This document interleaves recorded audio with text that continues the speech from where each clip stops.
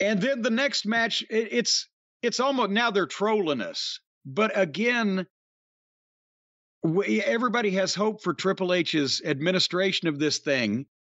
But there's one person, I don't know what his fascination or fixation is with this guy. I don't know why this guy gets so many chances and gets put. It's like he's the, WWE equivalent of Pockets, the company mascot. Triple H must love him. Johnny Sameface. The next match on Raw is Austin Theory against Gargano. And the thing, I'm sitting here looking at Austin Theory, who a guy that should and probably will be WWE champion in the next 3 to 5 years, who's got the size, got the physique. His work for this stage in his career and to be this young is nearly impeccable. Spend the little things. He's got personality. And he's being put in a position now to do a job to this diminutive, emotionless piece of human pablum, half his size.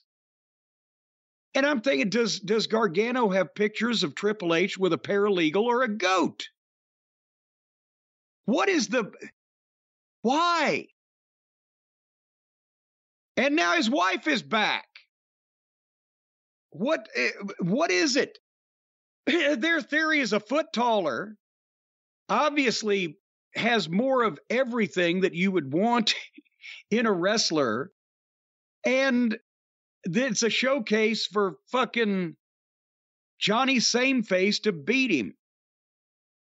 He went for his rolling drop kick, and Sameface super kicked him. Theory rolls out to the floor. Sameface does a dive through the ropes and DDTs him on the floor and then rolls him in and hits another DDT. 1, 2, 3. So that wasn't even just a win, but he beat him flat in the middle of the ring with no bitch, no gripe, no out. He should have pissed in his mouth while he was down there.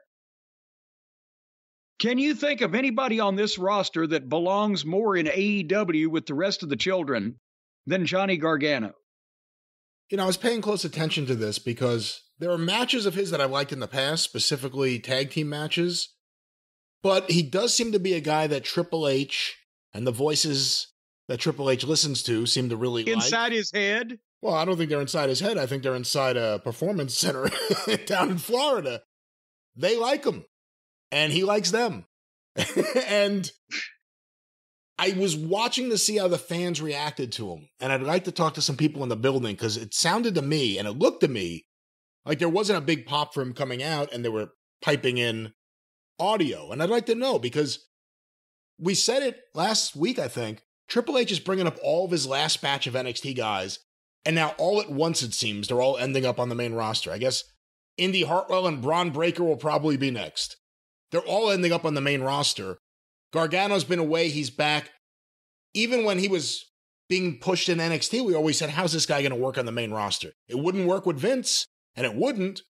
But now the question's going to be, will it work with the fans? And I think time will tell. But back to Austin Theory. If they're not punishing him or trying to humble him or trying to break him like a fucking dog, I don't know what they're doing. Because as soon as he comes out there, he looks like a star. Other than the fucking selfie thing, enough of that. Treat that with the Vince era. That was probably Vince. Let that go. Other than that, let the guy let him shine already. But he loses every match we see him in for months now, ever since he got that briefcase.